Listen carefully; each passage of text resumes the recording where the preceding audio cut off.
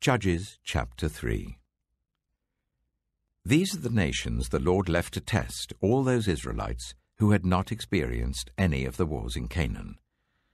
He did this only to teach warfare to the descendants of the Israelites who had not had previous battle experience.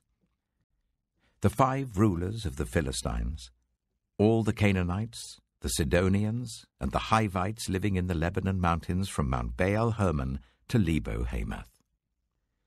They were left to test the Israelites, to see whether they would obey the Lord's commands which he had given their ancestors through Moses. The Israelites lived among the Canaanites, Hittites, Amorites, Perizzites, Hivites, and Jebusites. They took their daughters in marriage and gave their own daughters to their sons, and served their gods. The Israelites did evil in the eyes of the Lord. They forgot the Lord their God, and served the Baals and the Asherahs. The anger of the Lord burned against Israel, so that he sold them into the hands of Cushan-Rishathaim, king of Aram-Naharaim, to whom the Israelites were subject for 8 years. But when they cried out to the Lord, he raised up for them a deliverer, Othniel, son of Kenaz, Caleb's younger brother, who saved them. The Spirit of the Lord came on him, so that he became Israel's judge and went to war. The Lord gave Cushan-Rishathaim, king of Aram, into the hands of Othniel, who overpowered him. So the land had peace for 40 years, until Othniel, son of Kenaz, died. Again the Israelites did evil in the eyes of the Lord, and because they did this evil, the Lord gave Eglon, king of Moab, power over Israel. Getting the Ammonites and the Amalekites to join him, Eglon came and attacked Israel, and they took possession of the city of palms. The Israelites were subject to Eglon, king of Moab, for 18 years. Again the Israelites cried out to the Lord, and he gave them a deliverer, Ehud, a left-handed man, the son of Gera the Benjaminite. The Israelites sent him with tribute to Eglon, king of Moab. Now Ehud had made a double-edged sword about a cubit long, which he strapped to his right thigh under his clothing. He presented the tribute to Eglon, king of Moab, who was a very fat man. After Ehud had presented the tribute, he sent on their way those who had carried it. But on reaching the stone images near Gilgal, he himself went back to Eglon and said, "Your Majesty, I have a secret message for you." The king said to his attendants, "Leave us," and they all left. Ehud then approached him while he was sitting alone in the upper room of his palace and said, "I have a message from God for you." As the king rose from his seat, Ehud reached with his left hand, drew the sword from his right thigh, and plunged it into the king's belly. Even the handle sank in after the blade, and his bowels discharged. Ehud did not pull the sword out, and the fat closed in over it. Then Ehud went out to the porch. He shut the doors of the upper room behind him and locked them. After he had gone, the servants came and found the doors of the upper room locked. They said, "He must be relieving himself in the inner room of the palace." They waited to the point of embarrassment, but when he did not open the doors of the room, they took a key and unlocked them. There they saw their lord fallen to the floor, dead. While they waited, Ehud got away. He passed by the stone images and escaped to Seirah. When he arrived there, he blew a trumpet in the hill country of Ephraim, and the Israelites went down with him from the hills, with him leading them. "Follow me," he ordered, "for the Lord has given Moab your enemy into your hands." So they followed him down and took possession of the fords of the Jordan that led to Moab. They allowed no one to cross over. At that time, they struck down about 10,000 Moabites, all vigorous and strong. Not one escaped. That day, Moab was made subject to Israel, and the land had peace for 80 years. After Ehud came Shamgar, son of Anath, who struck down 600 Philistines with an ox goad. he too saved Israel. Judges chapter 4. Again the Israelites did evil in the eyes of the Lord, now that Ehud was dead. So the Lord sold them into the hands of Jabin, king of Canaan, who reigned in Hazor. Sisera, the commander of his army, was based in Harosheth Hagoyim. Because he had 900 chariots fitted with iron and had cruelly oppressed the Israelites for 20 years, they cried to the Lord for help. Now Deborah, a prophet, the wife of Lapidoth, was leading Israel at that time. She held court under the palm of Deborah, between Ramah and Bethel, in the hill country of Ephraim, and the Israelites went up to her to have their disputes decided. She sent for Barak, son of Abinoam, from Kedesh in Naphtali, and said to him, "The Lord, the God of Israel, commands you, Go, take with you 10,000 men of Naphtali and Zebulun, and lead them to Mount Tabor. I will lead Sisera, the commander of Jabin's army, with his chariots and his troops, to the river Kishon, and give him into your hands." Barak said to her, "If you go with me, I will go. But if you don't go with me, I won't go." "Certainly I will go with you," said Deborah. "But because of the course you are taking, the honor will not be yours, for the Lord will deliver Sisera into the hands of a woman." So Deborah went with Barak to Kedesh. There Barak summoned Zebulun and Naphtali, and 10,000 men went up under his command. Deborah also went up with him. Now Heber the Kenite had left the other Kenites, the descendants of Hobab, Moses' brother-in-law, and pitched his tent by the great tree in Zaanannim near Kedesh. When they told Sisera that Barak, son of Abinoam, had gone up to Mount Tabor, Sisera summoned from Harosheth Hagoyim to the river Kishon all his men and his 900 chariots fitted with iron. Then Deborah said to Barak, "Go, this is the day the Lord has given Sisera into your hands. Has not the Lord gone ahead of you?" So Barak went down Mount Tabor with 10,000 men following him. At Barak's advance, the Lord routed Sisera and all his chariots and army by the sword, and Sisera got down from his chariot and fled on foot. Barak pursued the chariots and army as far as Harosheth Hagoyim, and all Sisera's troops fell by the sword. Not a man was left. Sisera, meanwhile, fled on foot to the tent of Jael, the wife of Heber the Kenite, because there was an alliance between Jabin, king of Hazor, and the family of Heber the Kenite. Jael went out to meet Sisera and said to him, "Come, my lord, come right in, don't be afraid." So he entered her tent, and she covered him with a blanket. "I'm thirsty," he said. "Please give me some water." She opened a skin of milk, gave him a drink, and covered him up. "Stand in the doorway of the tent," he told her. "If someone comes and asks you, 'Is anyone in there?' say no." But Jael, Heber's wife, picked up a tent peg and a hammer, and went quietly to him while he lay fast asleep, exhausted. She drove the peg through his temple into the ground, and he died. Just then, Barak came by in pursuit of Sisera, and Jael went out to meet him. "Come," she said, "I will show you the man you're looking for." So he went in with her, and there lay Sisera with the tent peg through his temple, dead. On that day, God subdued Jabin, king of Canaan, before the Israelites. And the hand of the Israelites pressed harder and harder against Jabin, king of Canaan, until they destroyed him.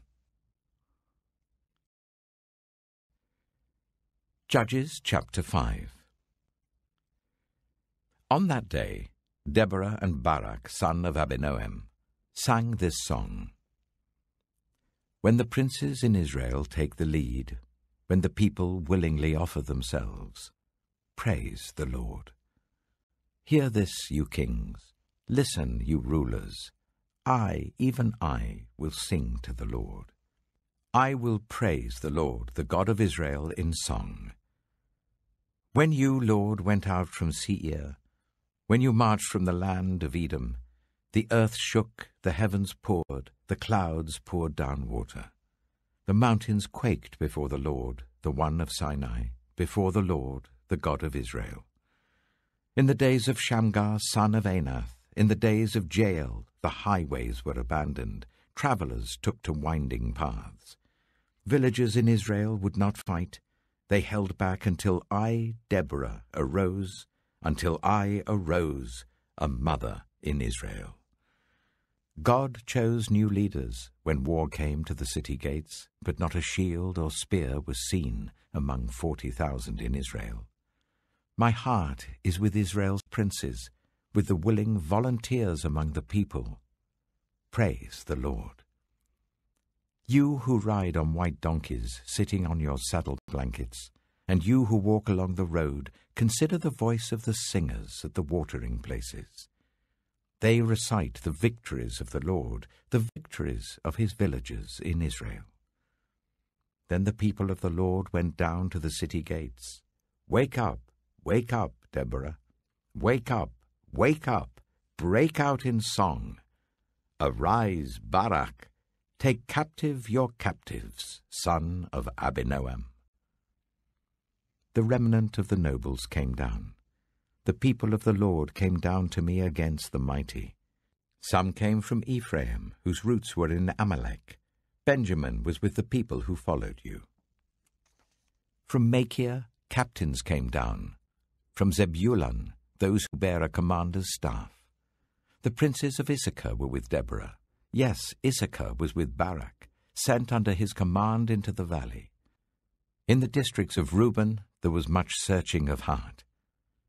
Why did you stay among the sheepfolds to hear the whistling for the flocks? In the districts of Reuben there was much searching of heart. Gilead stayed beyond the Jordan. And Dan, why did he linger by the ships? Asher remained on the coast and stayed in his coves. The people of Zebulun risked their very lives. So did Naphtali on the terraced fields. Kings came, they fought. The kings of Canaan fought. At Taanach, by the waters of Megiddo, they took no plunder of silver. From the heavens the stars fought. From their courses they fought against Sisera.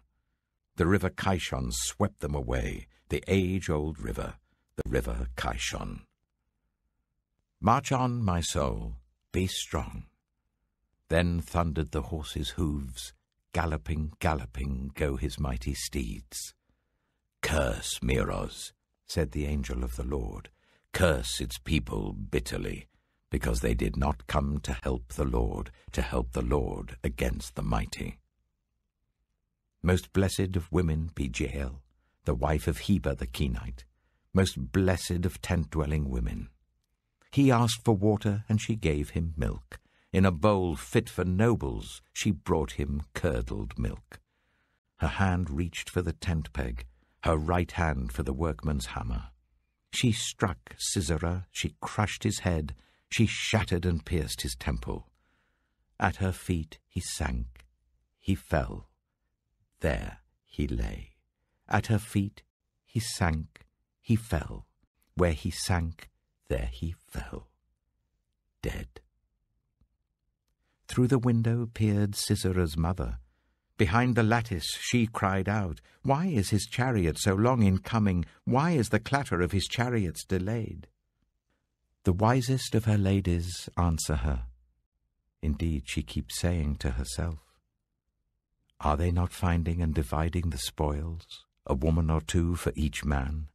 Colourful garments as plunder for Sisera, colourful garments embroidered, highly embroidered garments for my neck, all this as plunder." So may all your enemies perish, O Lord, but may all who love you be like the sun when it rises in its strength. Then the land had peace for 40 years. Psalm 85. You, Lord, showed favour to your land. You restored the fortunes of Jacob. You forgave the iniquity of your people and covered all their sins. You set aside all your wrath and turned from your fierce anger. Restore us again, God our Saviour, and put away your displeasure towards us. Will you be angry with us forever? Will you prolong your anger through all generations? Will you not revive us again, that your people may rejoice in you? Show us your unfailing love, Lord, and grant us your salvation. I will listen to what God the Lord says. He promises peace to his people, his faithful servants, but let them not turn to folly. Surely his salvation is near those who fear him, that his glory may dwell in our land. Love and faithfulness meet together. Righteousness and peace kiss each other. Faithfulness springs forth from the earth, and righteousness looks down from heaven. The Lord will indeed give what is good, and our land will yield its harvest. Righteousness goes before him and prepares the way for his steps. Proverbs chapter 23. Saying 7.